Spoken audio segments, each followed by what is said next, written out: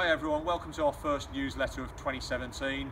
I hope you're all enjoying your golf up to now. I know it's been a little bit difficult at this time of year regards the weather and the golf course, but I hope you're getting out there as much as possible. As I said in the text, I would be concentrating on a downhill lie today. This is a shot that we find a lot of club golfers tend to struggle with, again through lack of practice more than anything, but just using the correct technique to play this type of shot. So I'm just going to talk you through the basics that I would think about to play a shot from a downhill lie, and hopefully you can learn from that.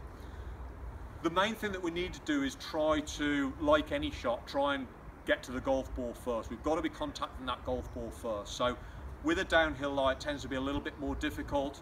A lot of people play from their normal stance and then expect to catch the ball in the same place. So one thing I'm going to ask everyone to do from a downhill lie is definitely to move the ball back in your stance a little bit. Okay, we want to make sure that we get to the ball first.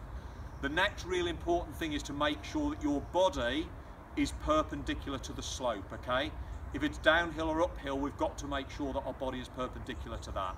So if you look at my body, if I was going to hit this ball on the ground here, basically my right shoulder will be quite a bit higher than my left shoulder. Okay, that's really important again on producing the correct angle to get to that ball first. Okay, I'm going to just try and demonstrate that shot for you now. Okay, so what you'll see is, I say, ball position back, everything leaning down the slope. Okay, we need to make sure that we do that, so we're working with the slope as we hit the shot. Okay, what we see a lot of amateur golfers do is, because it's on a downhill lie, they'll swing it and then they'll try and lift it up off that downhill lie. That's really crucial that we don't do that. Okay, so get your body weight going with the slope. I'm just going to hit this one from here, and I just go through.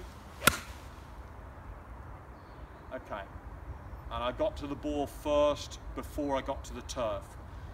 One thing to bear in mind when you're hitting off a downhill lie is the ball will generally come out on a lower trajectory. So what we'll tend to do is use a slightly higher numbered club. So if it was, say, normally a 6 iron, we might go up to a 7 iron, because the ball is going to fly out a little bit lower and obviously have a little bit more run at the end of it. So if you just take these tips in, put these tips in your mind, try and work on them on the practice ground if you can, take them to the golf course, and I think you'll have a lot of success with that.